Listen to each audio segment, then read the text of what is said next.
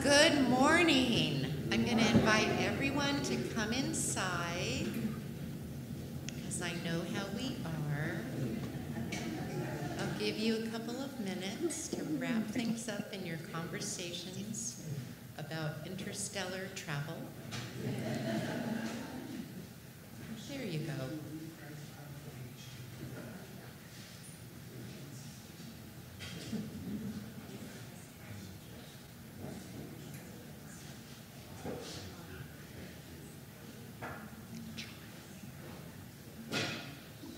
Okay, I am very excited that tomorrow is spring, so I am wearing as bright clothing as I possibly can to make the gray clouds go away. Welcome to all of you, both here inside and to all of the many of you that are watching on Zoom. It's very, very nice to have us together again. I will be serving as your worship associate, and my name is Linda Gianelli Pratt. Be careful, Linda. Our guest speaker today is Reverend Tania Marquez, and she is a community minister, spiritual director, and hospice chaplain currently working at Sharp Memorial Hospital. She believes in the healing power of words, ritual, and community. And her ministry is influenced by her migrant and fronteriza, from the borderland. Her experience from the borderland. Thank you, thank you. So, welcome to all of you to the Unitarian Universalist Fellowship of San Diego. This is the place where we come to find support and connection. This is the place where we search for life's meaning. And this is the place where we encourage each other to live our lives with compassion, consistent with our 7 principles. This is the place where we put value, our value, into action. Whatever your age, ability, race, ethnicity, gender, identity, sexual orientation, economic circumstance, family structure, or any other identity, this is a place where you are welcome. This is a place where we practice unconditional love. You can find more details, if you're curious about this, at our website, UUFSD.org. If you are visiting today for the first time and feel comfortable introducing yourself, I ask that you raise your hand, and then we will, if you're willing, allow you to briefly introduce yourself by saying your name and where you're from. Someone will bring a microphone to you so that those online can hear you. Are there any visitors today? Visitors? Yes, hello. Please stand if you're willing. Sure. One moment while the microphone comes. Okay. Hi, my name is Liza Douglas, and I live in Forest Ranch. Oh, lovely. That's close to me. Welcome. My name is Nicole Ventrone, and I'm Liza's sister, and we joined today because it's kind of halfway, same distance to get here. I live in La Mesa. Awesome. Thank you. Welcome to both of you. Any other visitors that feel, yes, look way over there, run like the wind.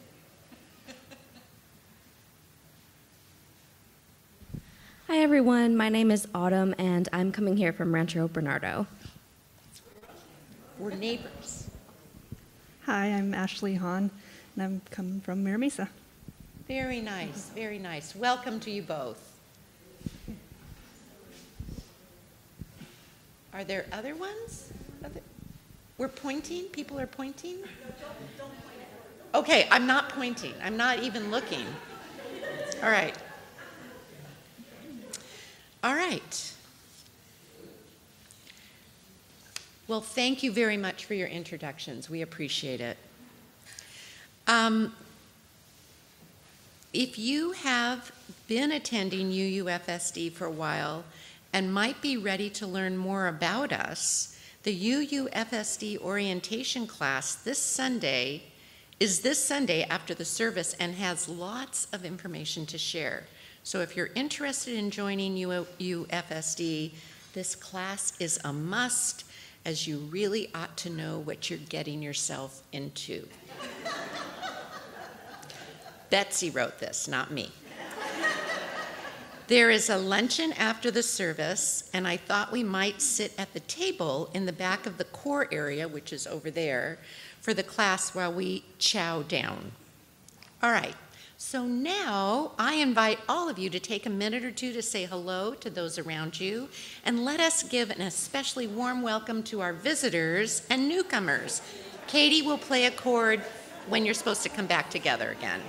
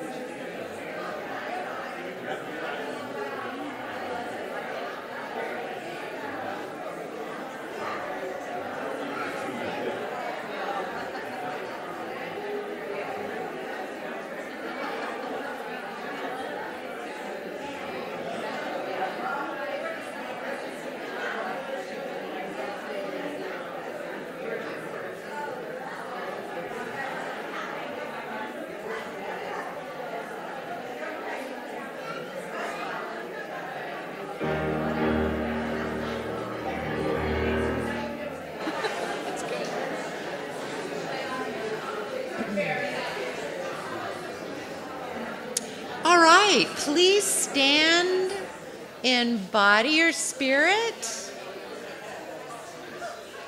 to sing our opening hymn, our gathering hymn. Wow, that was so good. Thank you. Singing hymn number 298, Wake Now My Senses.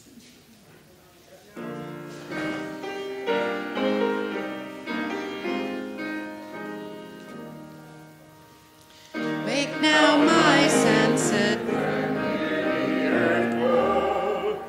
feel the deep power of being whole. Keep with the web of creation your vow, giving, receiving.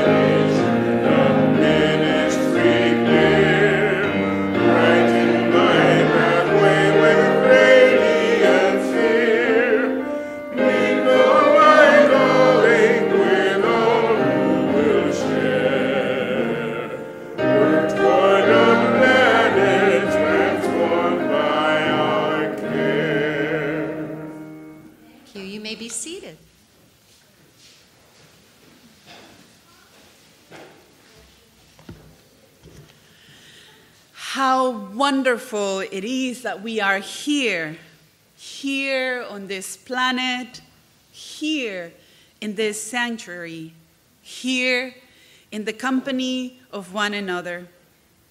Let us leave the to-do list at the door. Let us bring back our spirits from past thoughts and from future plans. Allow roots to grow from the softness of your body to ground you here. And receive each breath as the miraculous gift of life it is. Awaken your senses. Let us worship together.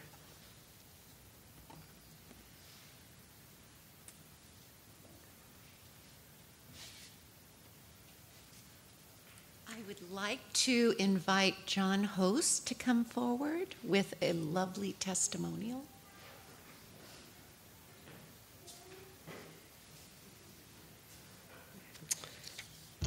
Good morning. Thank you for the invitation to share this testimonial to the congregation today. My name is John Host, and I use he and him pronouns. I am recently joined member of UUFSD, along with our two children, Everett and Tabitha, and my wife, Emily. Tabitha is the little one who sometimes runs up and down the steps outside. We are grateful to Susan and the other members of this congregation who have volunteered their time on Sundays to spend with our children. We started attending services during the summer with a primary interest of introducing our son to religious education and spiritual development. We found that while his world was full of football, Mario Kart, and BattleBots, the big hairy questions of what makes a good person, how to live with purpose, and what do we owe to each other didn't seem to make it to our regular dinner conversations. As stereotypical millennials, neither Emily or I had attended church since the 1990s. And when we were initially discussing options for a religious experience, I recommended that we seek out UU congregations near to our home in Oceanside. I myself grew up UU and attended preschool at First UU in Hillcrest, and later as a teenager, Orange Coast Church in Costa Mesa. I had a very positive experience and an overall affinity with religious education, including several summers and winters spent at Camp de Benneville. I sold Emily on my childhood experience, running through the hallways and grounds of the congregation, learning about Native American storytelling traditions, auditioning for bit roles in our semi-annual plays, making meals for folks living with HIV and AIDS, and hunting for Easter eggs in the canyon behind our church.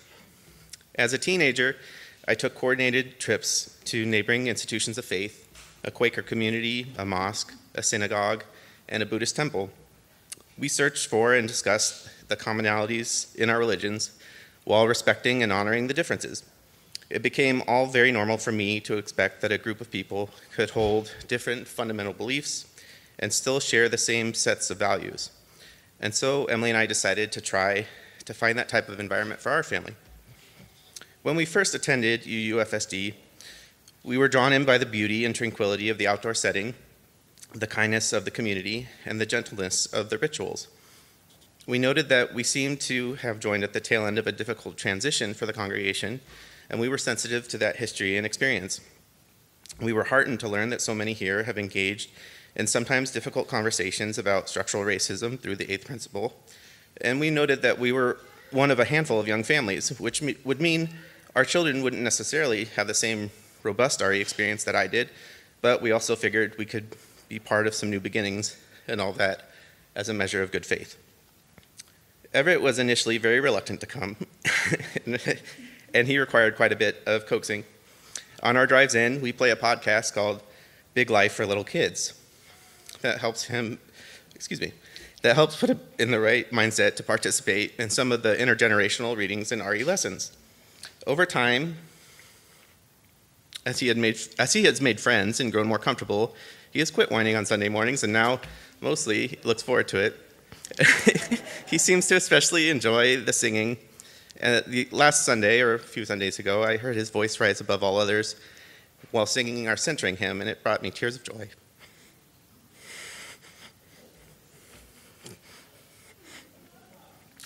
For Emily and I, while we weren't necessarily thinking first about community and fellowship, while dipping in our toes, we have found that that too has been an unexpected blessing in years of feeling somewhat anxious and isolated from the broader community. Excuse me. But we thank you for welcoming us and are proud to join you in pledging a sustaining commitment to this congregation. Thank you.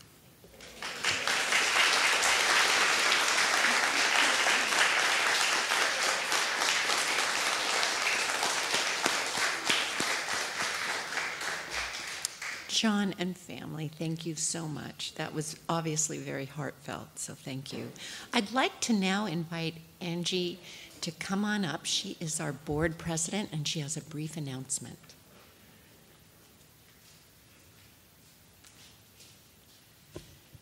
Good morning, and thank you, John. I just wanted to take a moment and highlight that the board has increased our pledge goal to $350,000.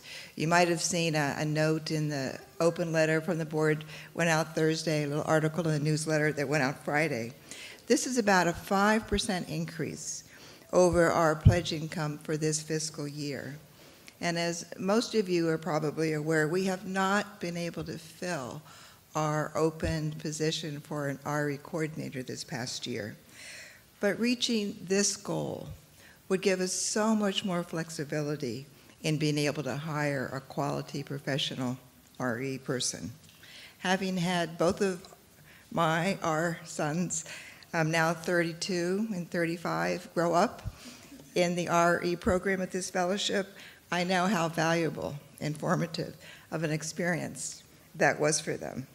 Our RE volunteers have been doing a fabulous job this year, but how wonderful it would be if they had a trained professional leading their effort. Attracting young RE families into our community is absolutely critical for the well-being and viability of UUFSD, and I would say for the larger world as well.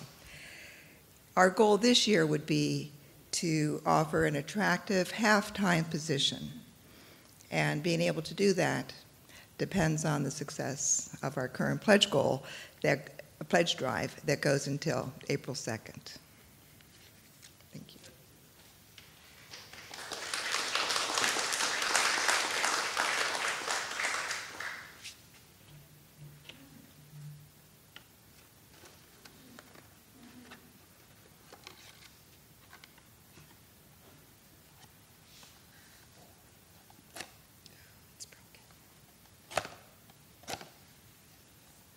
We honor the continuing presence of the Kumeyaay Nation here in San Diego County.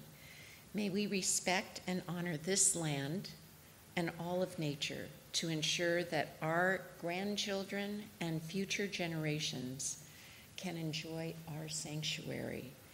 May we be as one and live as one. Amen.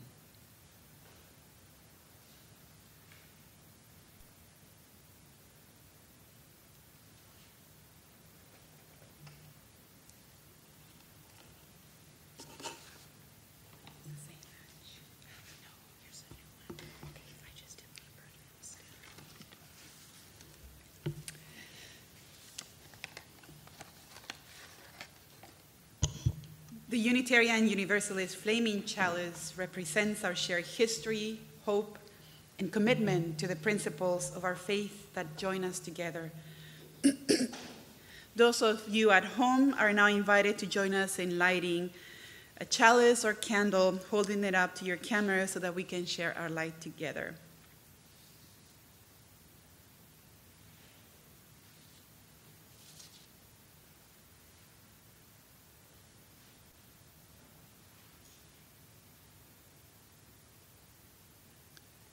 May its light reminds us of the warmth of this community. May it illuminate our time here and the sacred space we create in our coming together.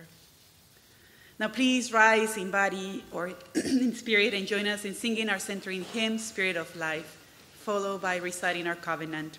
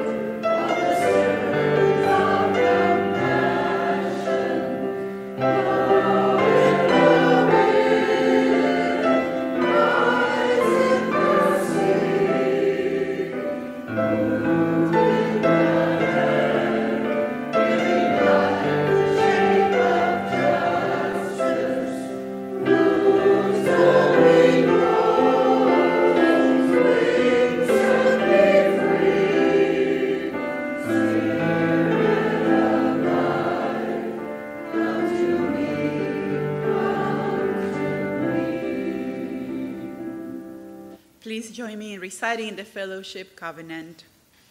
May love be the spirit of this congregation. May this quest for truth be its sacrament and service be its prayer. To dwell together in peace, to seek knowledge in freedom, and to help one another in fellowship. This is our covenant. You may be seated.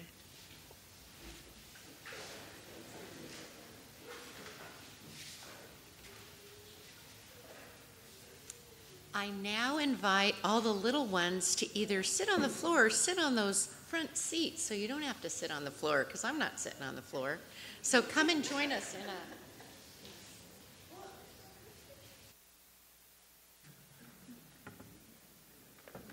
This is a beautiful new book that was recommended by Reverend Tania, and I just had a chance to look at it, and the pictures are absolutely stunning, and it'd be great if you were close enough to see them. The name of this book is called I Wonder. I Wonder. Am I a little too close, maybe? Let's see. Eva loves to look at the moon. It follows her from place to place, disappearing behind trees and mountains, and then appearing again someplace new. Look, Mama, there it is. The moon looks so beautiful in the sky. How do you think it follows us, Eva? Do you know? Do you know? Eva thinks about it, but she just can't figure it out.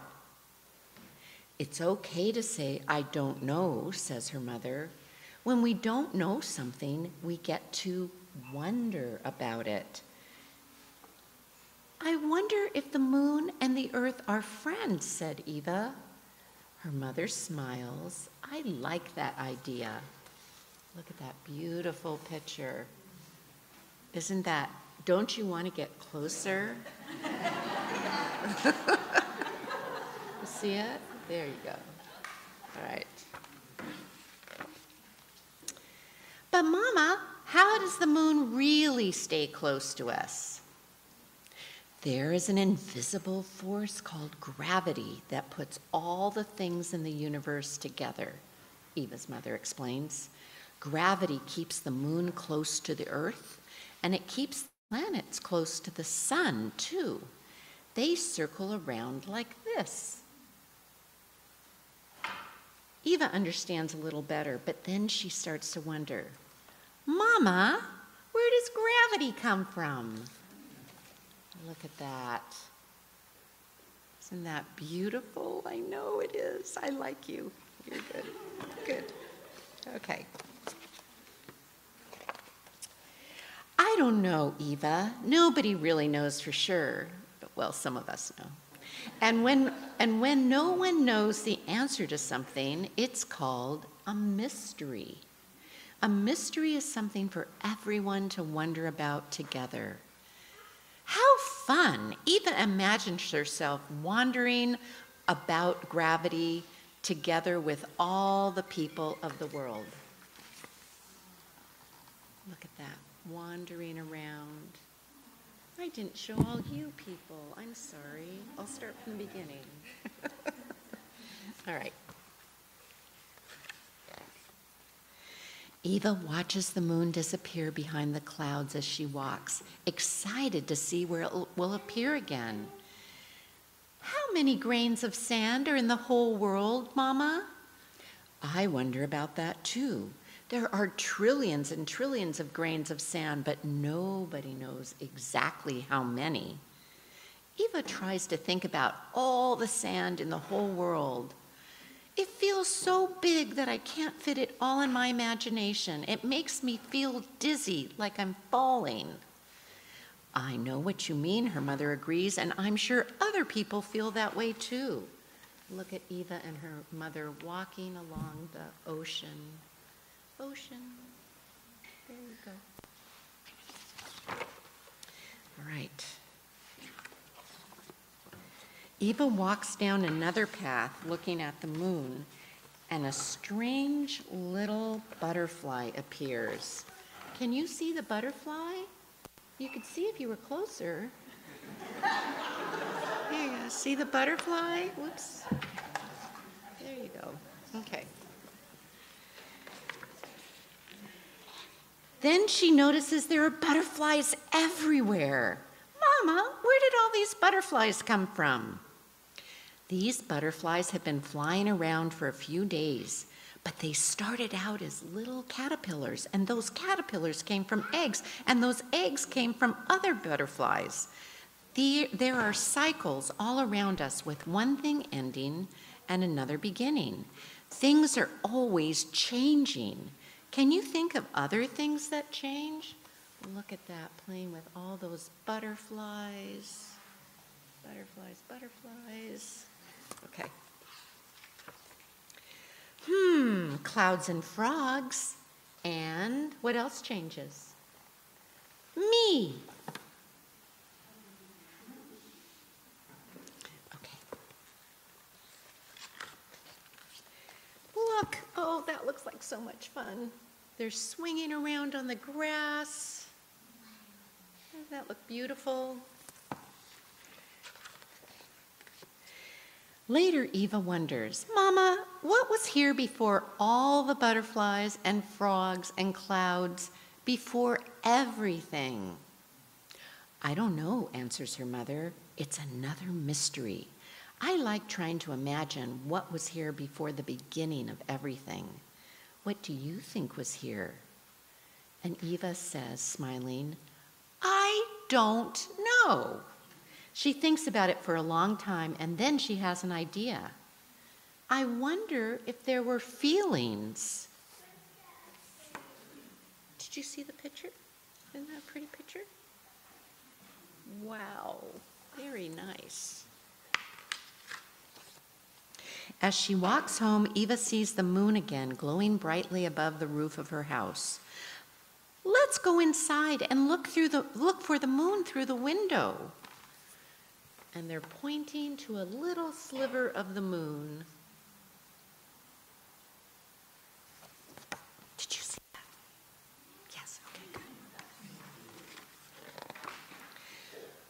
We live with some big mysteries. When we come upon one, we're given a little gift. Every mystery is something for all of us to wonder about together. What do you wonder about?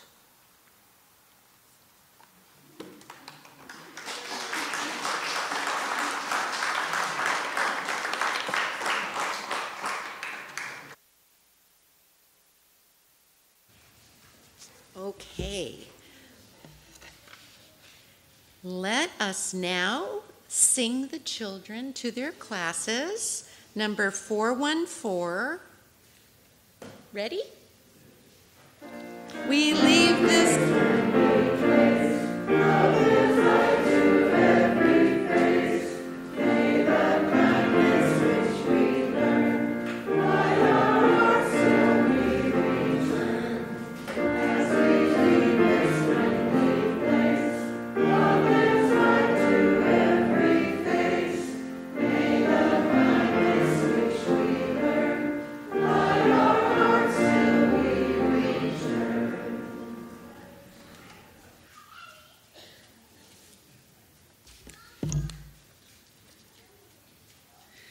This is a time to share our joys and sorrows.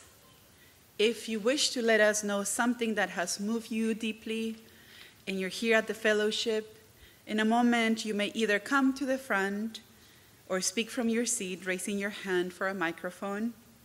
If you're at home, you can write your joy or sorrow in the chat and Joe will read them. Let's honor this time to share our personal experiences rather than to give announcements. If you prefer to express your joy or sorrow silently, you may drop a stone into the bowl at the side of right here on the side, or after the service. Now please come forward to speak or raise your hand to have a microphone brought to you.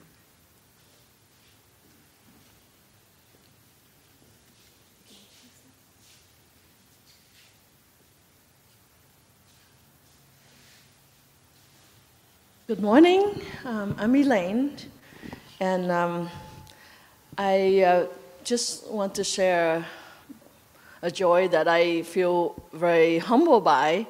I just came back from 3 weeks in Patagonia, both Chilean and Argentinian sides, and some part of Brazil also. Sometimes I wonder about how amazing our planet is and how much we take it for granted, and all the other beings on it, including the lichen that broke up the soil and the rocks that we depend on to live on and to move on land. So I'm so grateful for the experience, and I guess it really humbles me, because I know that before I came along, there were many, many other people that have come and live and depend on that land, and sadly, I didn't see many of them, and there were many things that that I saw that overrode their existence, but I still was able to explore and find a little bit of, of the pre-Columbian kind of artifacts and the people and the culture and the amazing, ecologies and land that they depended on and nurture and honor. So I would learn that from them and continue to do it. Thank you.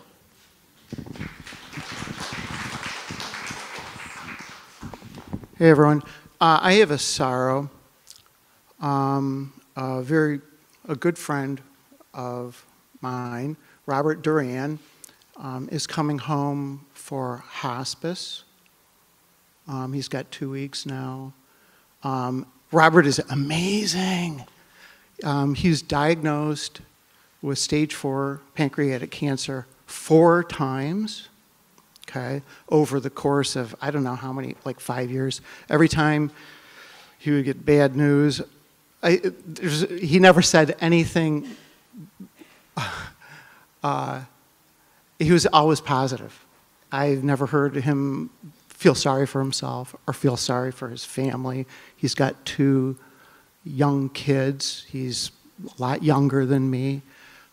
He's loved in our neighborhood. He would go for cancer, he'd have his cancer treatment, and then get on his bike and go for 15 miles. So I'd mountain bike with him and stuff.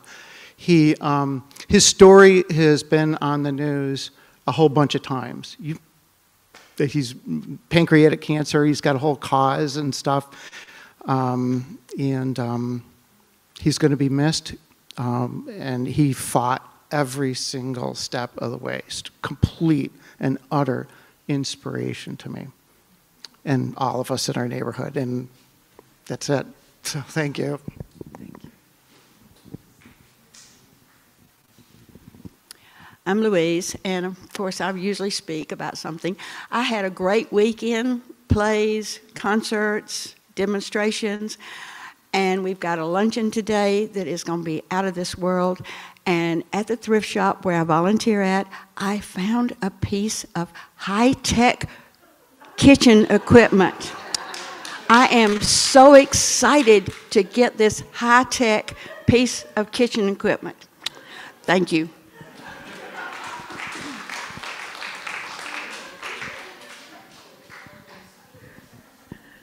Hi, I'm Linda, and I'm just moved by how many people have come forward to volunteer and participate in the organic garden that we're just about almost ready to plant, but not quite, but we're preparing the area and getting people together. So anyway, I was just really moved by how many people came forward.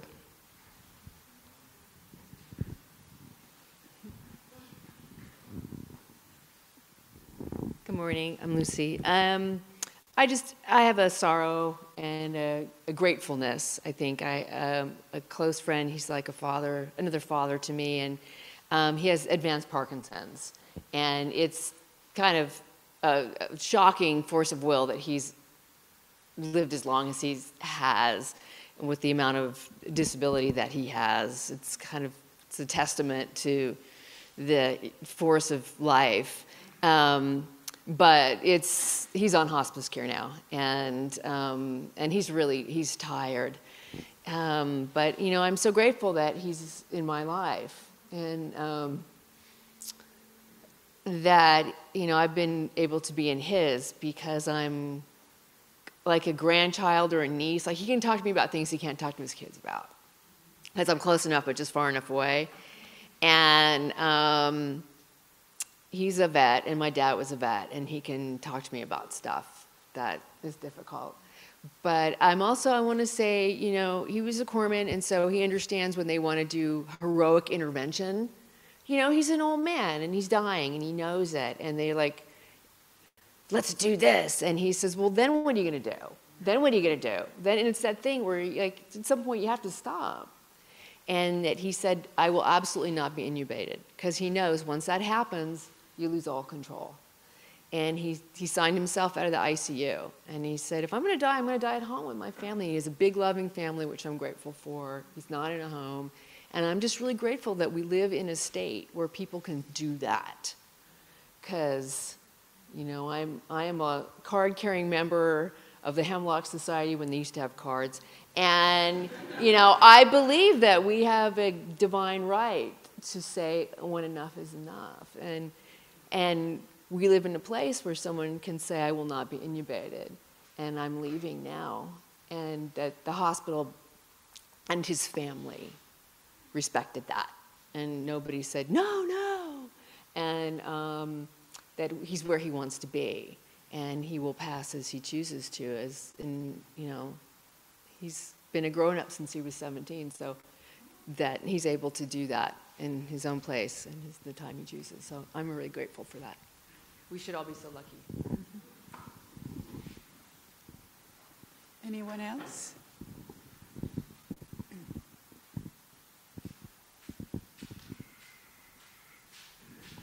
Hello. Those of you who have known me for a long time know that I used to have a girlfriend, Deb, who we were real serious together.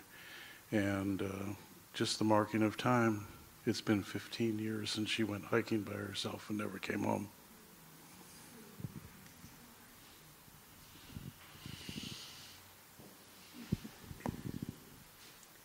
I have both a sorrow and a joy, and that is that I have a foster niece who's 22. She's my Hannah's age, and she has a baby and lived in many foster homes growing up. Both was with my sister and brother-in-law when she was a teenager, and has recently escaped from a very abusive relationship, and knew that our family was always a home for her, and she has come home to our family and is an inspiration to me. She's thriving. She's doing really great. And I would love any prayers for her that she can continue going on this path that she's on right now with the love of my sister and brother-in-law. So thanks. Joe, do we have any from the chat? No?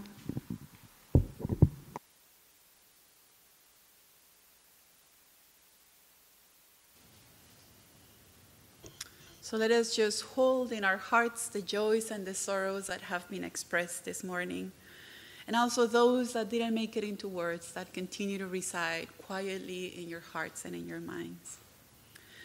May our joys be amplified and our sorrows diminished by sharing with each other.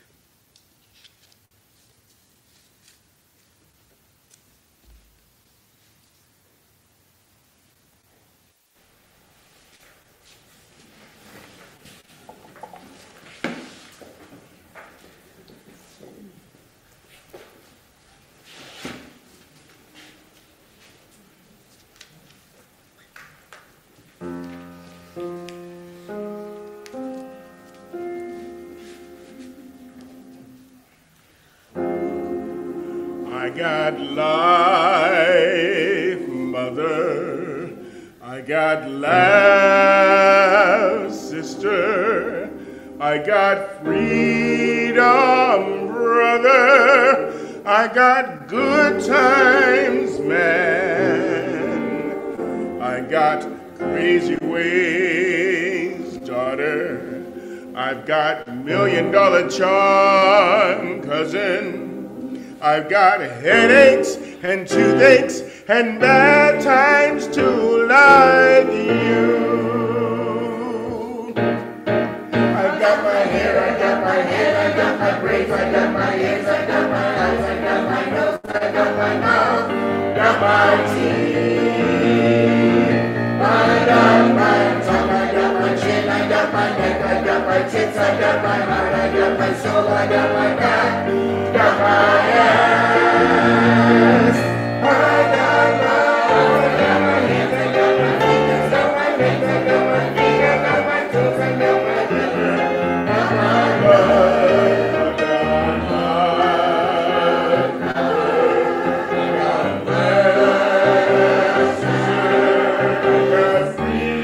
got my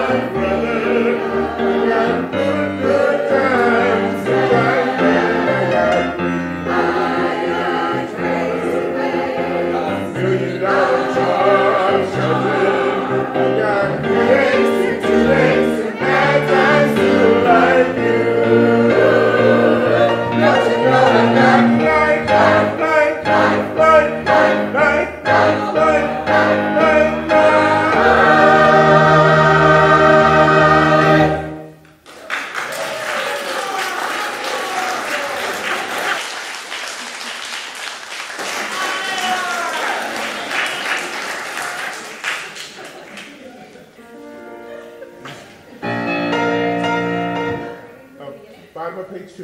And I got my hair, I got my head, I got my brains, I got my ears, I got my eyes, I got my nose, I got my mouth, got my teeth. I got my tongue, I got my chin, I got my neck, I got my tits, I got my heart, I got my soul, I got my mouth, got my ass. I got my arms, I got my hands, I got my fingers, got my legs, I got my feet, I got my toes, I got my liver, got my blood,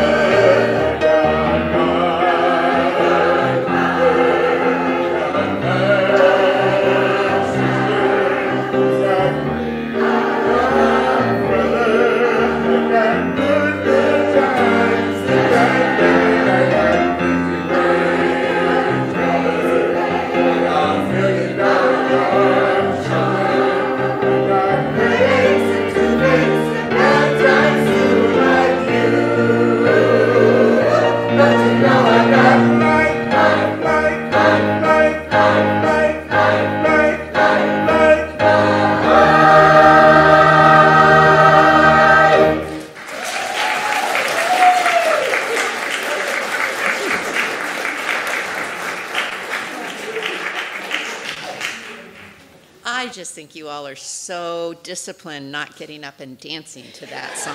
That was great. I was having a hard time. Excellent, excellent. All right, so now we're to the offering. And the offering that we make each Sunday isn't just a stale habit. It's an opportunity to recommit to this place and to us, all of us. Our offering is an affirmation, a yes.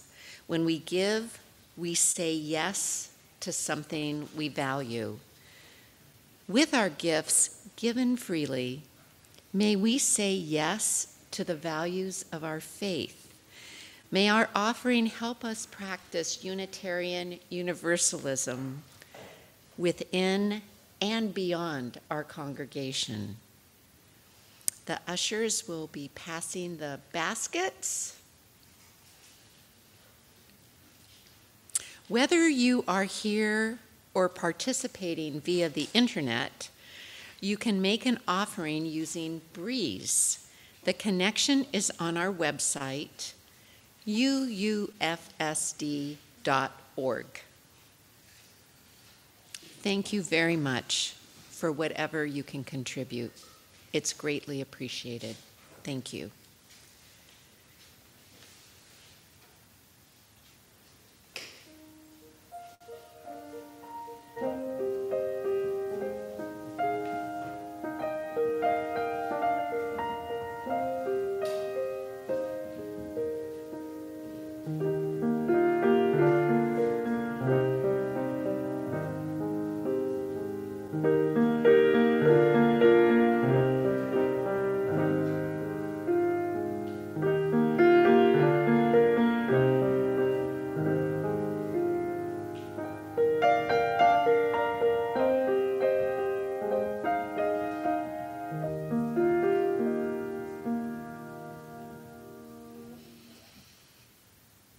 Let us now enter into a time of silence for meditation, reflection, or prayer by first singing the chant, Meditation on Breathing.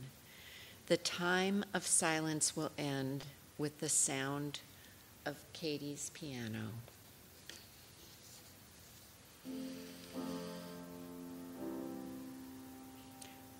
When I breathe in, I breathe in peace.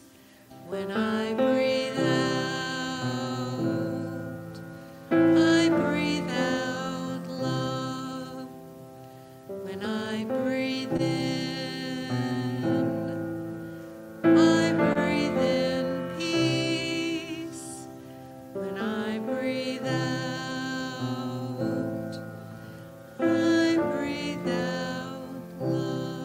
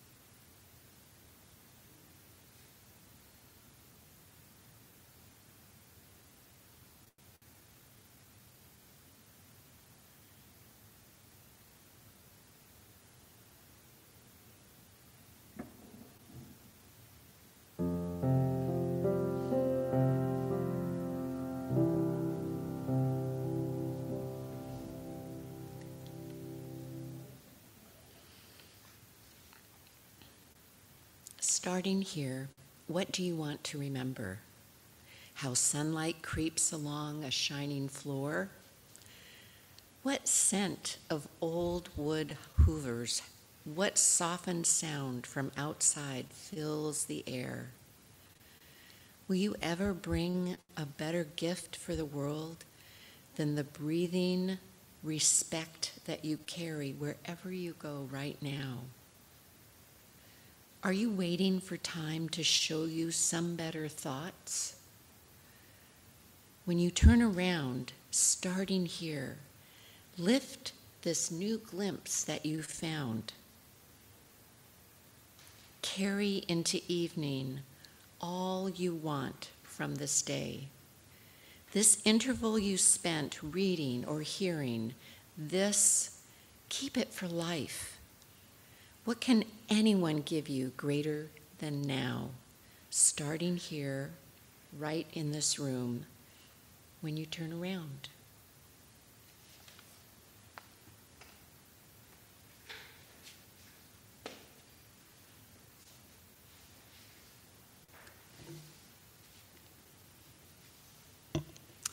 I have been working as a hospital chaplain for about 1.5 years now. And one of the things I love about my job is the opportunity I am given to meet people truly from all walks of life. And going from room to room, I may encounter a veteran, a philosopher, a homeless person, a homemaker, someone's child, someone's parent, grandparents, and people of all different faith backgrounds and of no faith at all. It is such a gift to see humans being humans in their both unique and collective ways. As a chaplain, my goal is to accompany people as they grapple with a new diagnosis, as they recover from an illness, or as they prepare to leave the world or to say goodbye to a loved one. I don't have an agenda when I walk into a room. Instead, I allow their story, their sharing to shape the course of our time together. But often, I carry 2 questions with me. The first one, I wonder how I would respond if I were going through the same thing. And the second question, What does this person's experience and story tell me about being human? Now, the other thing about working in a hospital is that the focus of everything is around the body. The doctors and nurses talk about patients in terms of their medical needs, their diagnosis, and prognosis. Chaplains, or better said, this chaplain knows nothing about the medical needs of a patient. My focus is then on how the challenges their bodies face are impacting their inner life, and also how their inner resources can help them cope with their physical challenges. So this practice of constantly navigating the relationship between the inner life of a person and their physical needs, or the physical expression of their spiritual distress, is what led me to bring this conversation to you, this wondering to you. We know we live in a society that places more value on reason, the use of the mind, than on feelings. Yet, feelings are. Being human in its most basic understanding means being embodied in a vessel of flesh and bones, a vessel with which we experience the world in both unique and collective ways. Our bodies are constantly collecting information from our surroundings, even before we can make sense of them. By the time we are able to name an emotion, an experience, or an object, several processes have taken place inside of us. Now, most of my patients struggle with their emotions and with their feelings. They struggle because they think they should be able to control what they feel or how they feel. They stress over not being able to be the strong person they thought they were, and they feel guilty when they find themselves crying and vulnerable or struggling to contain their emotions. Bodies feel, and bodies feel all the time. Not all of the things we feel will turn into a strong emotion, but our bodies are sensing the world all the time. Our brains receive an overwhelming amount of information that our bodies receive and turn it into information that help us act, behave, and to be in social environments like ours. Now, you probably heard the phrase that bodies regenerate every 7 years. Well, it's not like a deadline where cells all of a sudden are like, okay, our time's up, time for new ones, and then boom, all of your old cells are replaced by new ones. But what it means is that different parts of your body have a different timelines for cells replacing. For some, it may take a few days. For others, months, and for others, years. But now think of this as the fact that your body is constantly participating in the co-creation of itself. Isn't that fascinating? And as we heard in the story today about this girl wondering about the world she sees, allow yourself to be amazed by the fact that within you, there's a whole world, both physical and metaphysical, that is worthy of awe, that is mysterious, and often unperceivable. In the words of Mark Nepo, you are the only explorer, your heart, the unreadable compass, your soul, the shore of a promise too great to be ignored. And I understand Mark Nepo's use of the word soul as that immense world within that each person carries. My doctor once sent me to get an abdominal ultrasound. And as the technician moved around the area, my doctor indicating, she turned something on, and I heard a loud whoosh. It caught me by surprise. And before I could ask, she said, nothing to worry, it's just blood flow. But at that moment, I understood that I had rivers flowing inside of me. And then I thought about my own heartbeat and about the many other sounds inside my body that I cannot hear. It was wonderful to realize that my body was not quiet or silent, as I like to think when I meditate, or when I invite people to tap into the silence within. The miracle was my ability to hear, then to understand what was being said to me, and finally the processes that took place in my brain that brought me awareness of the moment and the happenings inside and outside of me. In his book, The Feelings of What Happens, neuroscientist Antonio Damasio explores the connection between body, emotion, and consciousness. And he writes, after considering how consciousness may be produced within the 3 pounds of flesh we call brain, we may revere life and respect human beings more rather than less. He also states that sometimes we use our mind not to discover facts, but to hide them.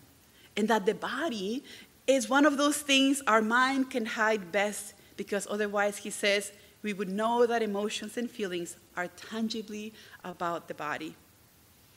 So what I want to really advocate for is for the knowledge of the body. And I acknowledge that pain, illness, and trauma can make inhabiting our bodies a difficult task. Yet, even so, our actions are still influenced by the sensations of our bodies. Take, for instance, the moments when you walk into a room and you feel something's off, or you feel a sense of peace, or think about when you fell in love with someone and you were overtaken by all that you experienced at the moment. We experience sensations and emotions and we label them, but what goes on in our bodies remains a mystery for many of us. Recently, I came across a video that showed what happiness really looks like. The description of the video by Jan Lieber reads, "This is what a kinesin protein might look like. Molecules of the protein myosin drag a ball of endorphins along an active filament into the inner part of the brain's parietal cortex, which produces feelings of happiness." So now, as science continues to advance and explore more the inner workings of our brains, especially when it relates and how it relates to the emotions we experience, we are both given answers and moments of awe, and are also left with questions and the task of making sense of what this means for us. So I think, when I think about being human, I think about being this embodied awareness. I am referring to the ability that we have to know that we are experiencing something. As much as living in our heads may be our preferred way of existence, or how we learn to move through the world, our bodies, the sensations and emotions they experience are closely tied to how we interpret them and how this interpretation influences our being in the world. So let me go back to my story about meeting patients. When I ask myself, what does this person's experience tell me about being human? I am inviting myself to stop any judgment, any preconceived ideas I may have, and to instead hold space for the uniqueness of the person to show up.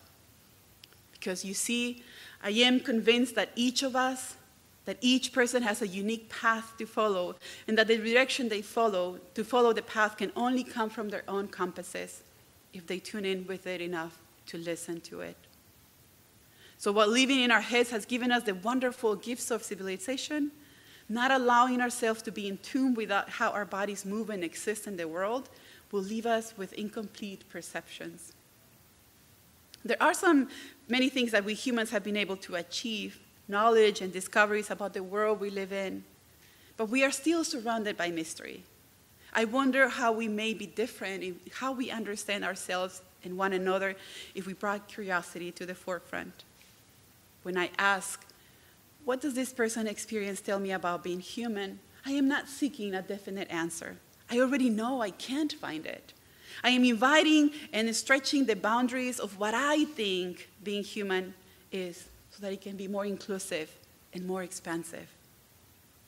Whenever I felt that I had answers or guidance to give to people, I have found out that what I was given was the answers and guidance that had worked in my path, in my own journey, the only journey I truly know. But if I'll hold space and invite questions, I have seen how beautiful the teacher within each person emerges and gives them the answers they are seeking. And I learn in the process, because as I hear people come up with their own answers, ones that are different from my own, I am given the opportunity to remember that there are many ways to be in the world. We live in a world of chaos that we strive to make sense of. We sometimes, and some of us more often than not, experience our own inner chaos. And when we find ourselves in those spaces of confusion and uncertainty, we do our best to make sense of that inner chaos too. But because we are only aware of our own inner process, many of us tend to think that the others have it easy, resolved. And yes, if you add the complex systems that humans create and that are often oppressive, we know that the struggles of some are already more than others. But I also think that this awareness can help us relate to one another with more care and compassion. Repeating the words of Dr. Antonio Damasio, after considering how consciousness may be produced within the 3 pounds of flesh we call brain, we may revere life and respect human beings more rather than less. The condition of being human is the condition of living in a vessel of flesh with complex, mysterious processes that are not fully known to us, but that impact us on a daily basis.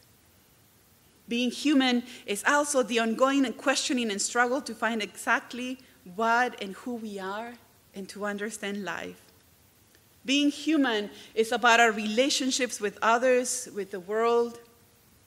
Being human is about the active and the unconscious acts that co-create the world, and about returning to the reality of being, after all, bodies that feel, that sense, and that try to make sense of their world, of narrative, stories, knowledge, curiosity, delight, savoring, movement, building, and thinking.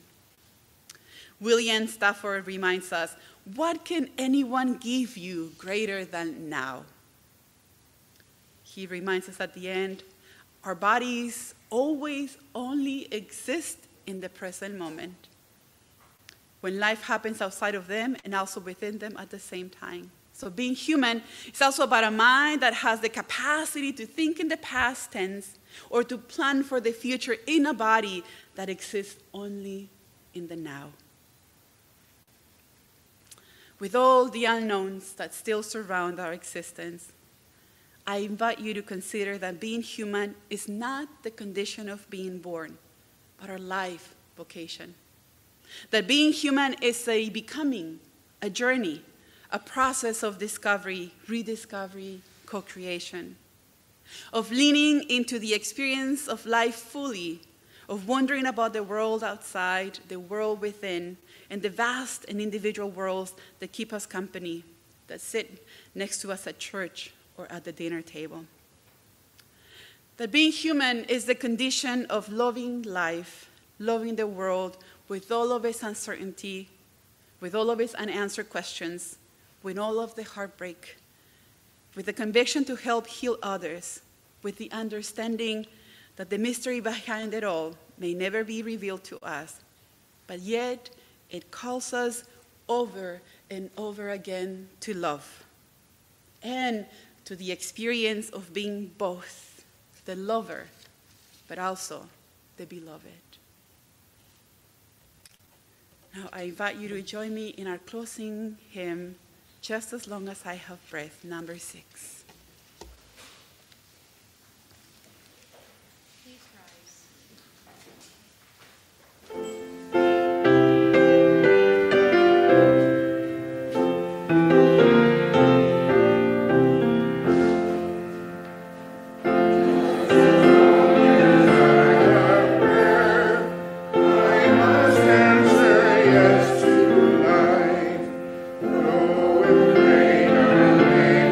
Way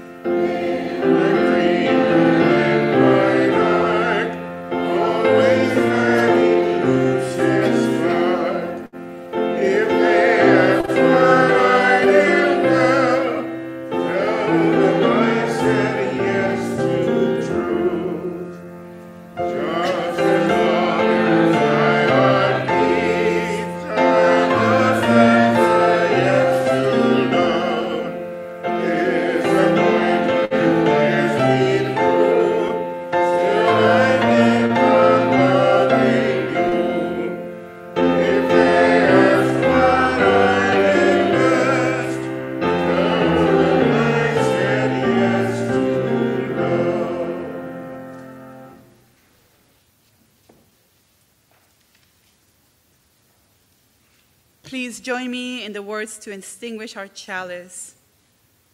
We extinguish this flame, but not the light of truth, the warmth of community, or the fire of commitment.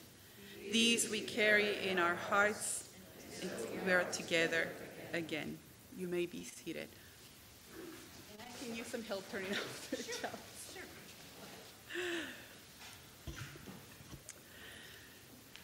Take from this past hour what will serve you well: a word, a smile, a thought, the warmth of this community. Let it accompany you and remind you that you are not alone on this journey, on knowing the world, on wondering about life. With gratitude for our time together this morning, may you be blessed, may you be safe, may you be at peace. Amen.